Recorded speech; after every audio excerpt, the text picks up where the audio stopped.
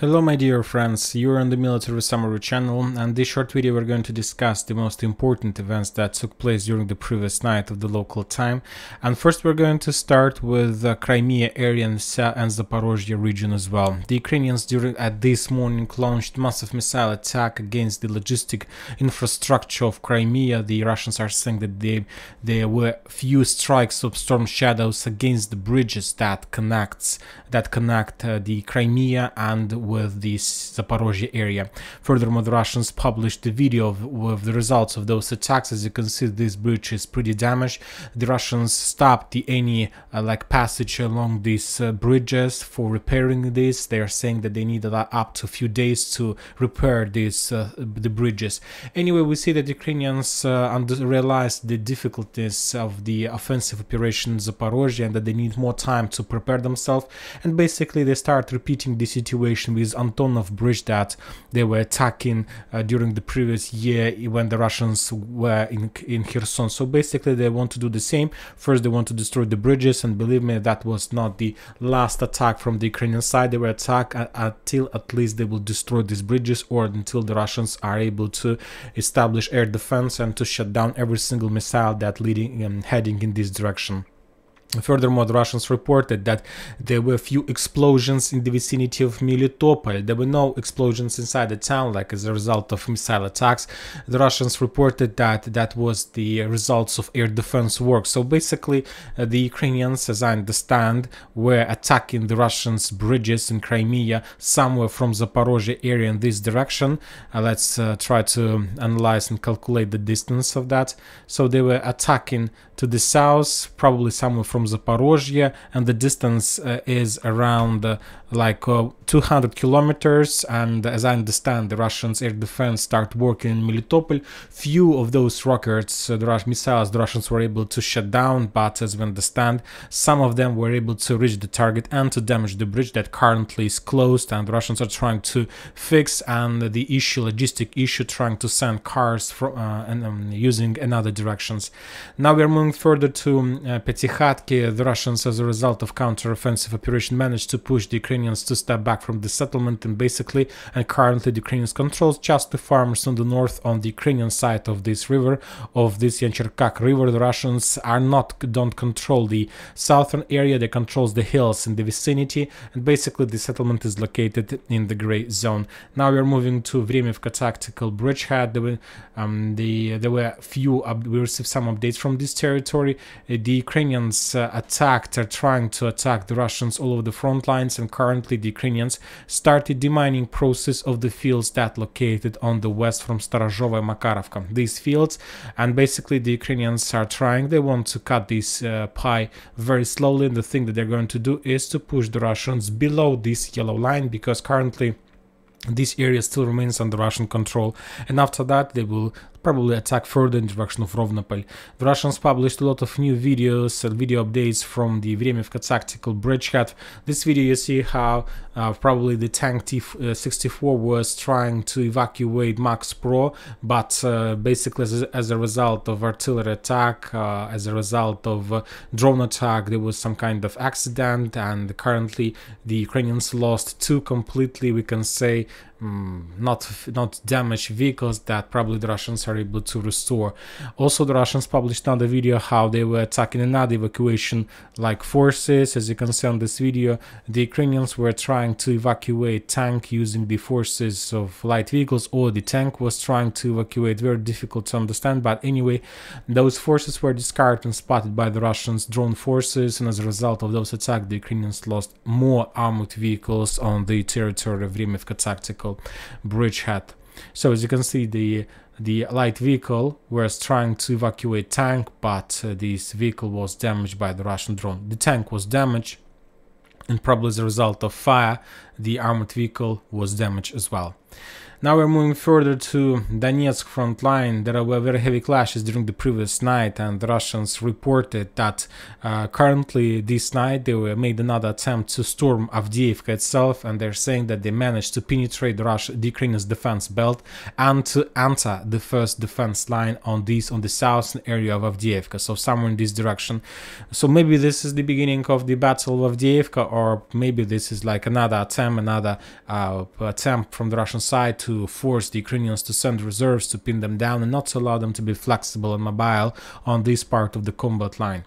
And now we are moving to the most important and the most interesting part of the current stage of special military operation. Now we're going to talk about Kupiansk and Liman front lines, where during the previous 48 hours we saw the most fierce and bloody clashes from both sides.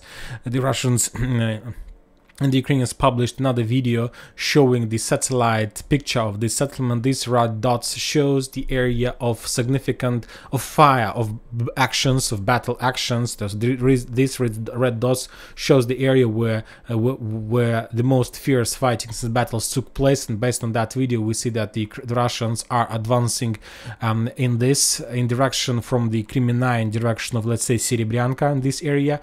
And the second satellite area on this picture we see on the east, right above this AK-47 icon. The Russians are advancing to the south in this direction, and the sources are saying that they managed to got significant results, and there is a very fierce fightings, and the Ukrainians are forced to step back.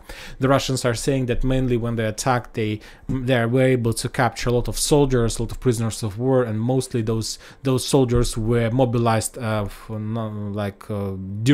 the previous 3 months, so very inexperienced forces.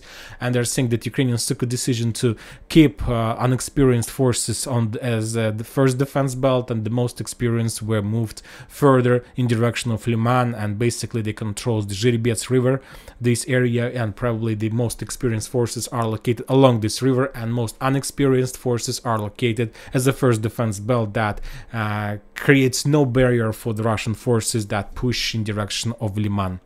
Now we're moving further to Kupiansk front line. Today we got also a lot of very interesting updates.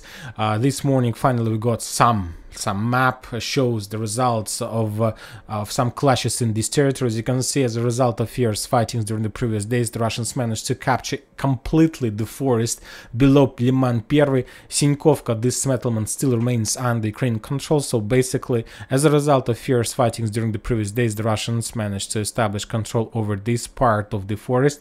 So as you can see, this is a very powerful bridgehead. This is a very powerful advance from the Russian side, and basically the Russians got the outskirts of Petropavlovka. This is the first settlements of that, the first buildings of that settlements, and basically the settlements by Sinkovka appeared in operational encirclement.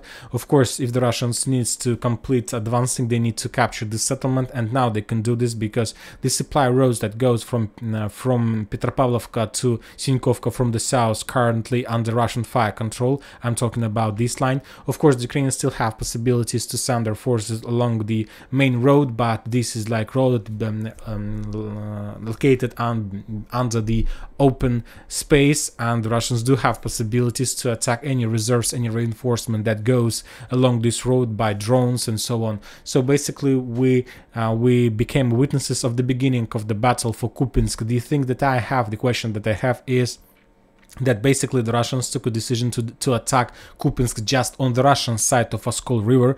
I expected that because of the fact that the Russians managed to develop their bridgehead in the south and in the north of Dvorichne, they will try to attack in these directions as well. But currently we don't see any movements from the Russian side on this direction. Maybe the Russians waits when the Ukrainians will move some reserves from Dvorichne to the south to slow down the Russians, and after that the Russians will activate it. Anyway, the entire situation is very interesting. And one more time, basically as a result of this attack, the Russians will be able to achieve at least few things. The first one is to take control over just the Russian side of Kupiansk, according to Oskol River. Another thing that the Russians will be able to achieve is to restore control over the railroad that goes, this black line that goes from Russian territory to the Svatovo, and then from Svatovo to Severodonetsk. This is a very important road, and from Severodonetsk this road goes to Popasная, and then even so it's a very important region from economical perspective. This railroad will give the Russians a lot of advantage, a lot of benefits in the future.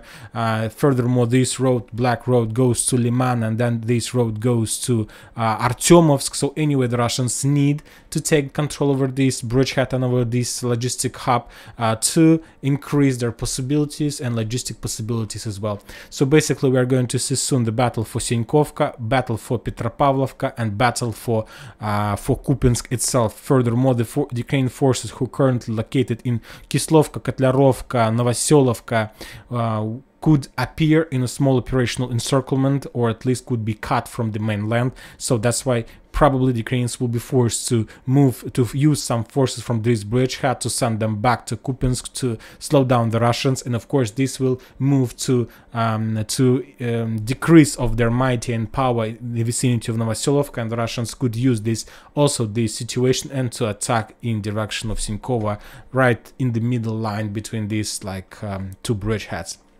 And that's it for today, for this short video. Military Summary channel reminds to condemn any violence in the world. Thank you for watching, subscribe to my channel, put your likes, join my Patreon, and have a good day. Bye bye.